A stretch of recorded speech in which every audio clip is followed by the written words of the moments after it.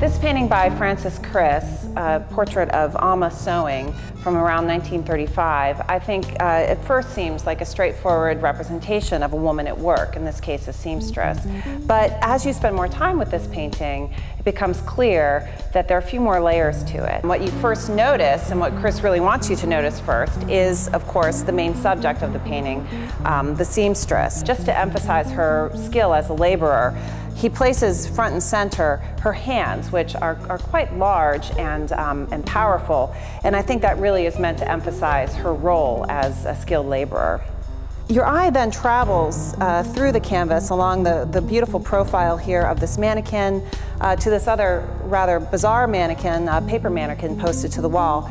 And then my eye always pauses here where you see a self-portrait of the artist in the reflection. But of course it's a jarring self-portrait. It is painted on a convex surface, but the portrait itself seems flat and almost like you're peering through a window. Behind Alma we have this beautiful curtain. It's a blue, lovely curtain that really sets off the figure against it. And of course this was also a very traditional technique that artists used dating back to the 17th century for portraiture. So if you were viewing this painting in the 1930s, it probably would have appeared to you quite modern, not only for its subject matter as a representation of labor, which was quite a common theme in the 1930s Depression era, but also because of the artist's skill at blending traditional and expected techniques with a modern edge. So for example, in this representation of his self-portrait and in other elements, he's engaging with a very traditional technique of trompe-l'œil, or trick of the eye, that engages the viewer,